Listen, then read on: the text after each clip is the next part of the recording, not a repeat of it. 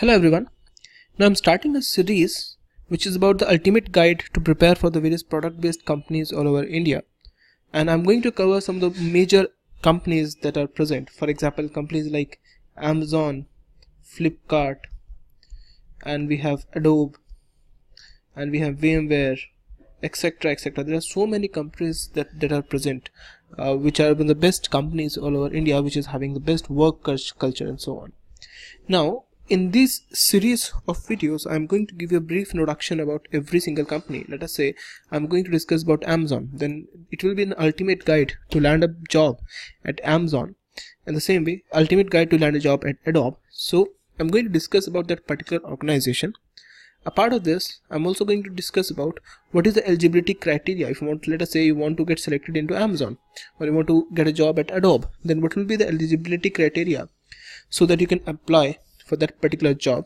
What will be the screening process? Let us say you send a resume, then how will they select your resume and their selection rounds? For example, some of the companies are having 4 to 5 selection rounds, some of them are having even 10 to 15 selection rounds in extreme cases.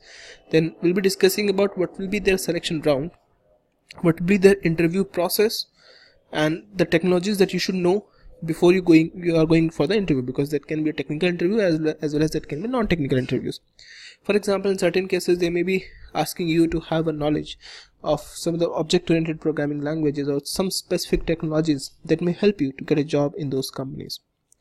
A part of this, I'm also going to discuss about in their rounds that what are the coding rounds they are going to have, what is the kind of questions they are going to ask you for those coding rounds, and from where can you get those questions, or how can you practice for the coding rounds of these companies. Let us say Amazon, what is the coding round, or what kind of coding round they are going to have, because generally in these companies coding round is a compulsory round. It is a non-negotiable round for any candidate. They can have some kind of negotiations related to they can adjust somewhere in your interviews if you may be lacking behind in interviews, or maybe lacking behind in some of the areas, but they cannot do any kind of negotiations in terms of coding round, because generally it is an online round which happens completely automated in their entire selection process. And a part of this, what are the profiles that are available for the freshers, and what are the salaries and perks that you are going to get, what will be the work culture, and if you get selected into a certain profile, for example there are 4 to 5 different profiles are available.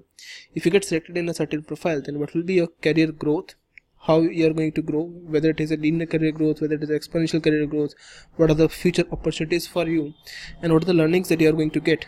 And after that, what will be a typical day for an engineer in that particular company. Now for this, I'm going to create a playlist here on my YouTube channel, which will be about ultimate guide to land a job at a product based company. You can just subscribe to the channel, and you can also follow that particular playlist, because every day I'm going to discuss about one single company, and I'm going to give you all the details about the selection process, how you should study, from where you can get the content to study, and what will be your method of preparation. Everything I'm going to discuss, so that you don't have to go anywhere else to know all these things. Okay, and if you have any suggestions and comments, just let me know in the comment box, but make sure that your suggestions should be productive. They should not be destructive. There are two kind of people.